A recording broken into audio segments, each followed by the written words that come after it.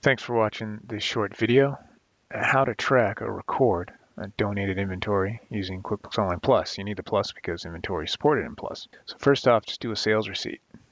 It's a $0 sales receipt, right? I mean, there's no amount.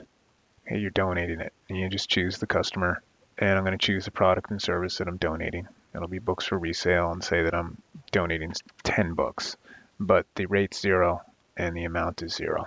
Tag a class and a location if you want, and I'm depositing it not to undeposited funds, but just to the checking account. There's no reason to group this with other, payments on undeposited funds. So I'm just going to put it right to the checking account, and this will record the donation of the books, and it's not, no one's paying for them.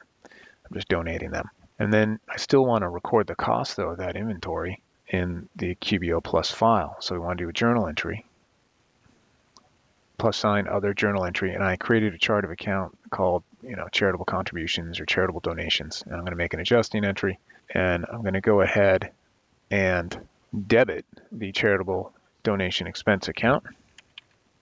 Should find it, there we go, for the amount. Now you can quickly go to the products and services list if you don't know the cost, right? And just go to your item there and click edit, and it would tell you, right? So I get $23.25, and there are 10 of them, so $232.50 would be my cost. So I'm going to be debiting the charitable donations expense account, $232.50, right? And then I'm going to go ahead and credit the cost of goods sold account that item's linked to, because that $0 sales receipt, it did decrease inventory asset, increase the cost of goods sold for $232.50. So there I have it. The cost of goods sold, the item's linked to $232.50, right? So I go ahead and click Save and Close.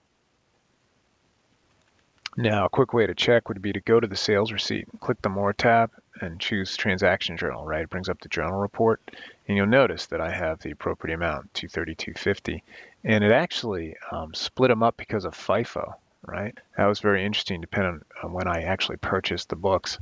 And if I go to my products and service quick report, so gear icon, products and services, and then click the drop down arrow and report on, which is a quick report on the item, you would see how the sales receipt, 9 are at 209.25, and then 1 is at 23.25. So it works out with the journal entry as well. And that is how you track and record donated inventory. Hope that was helpful. Have a great day.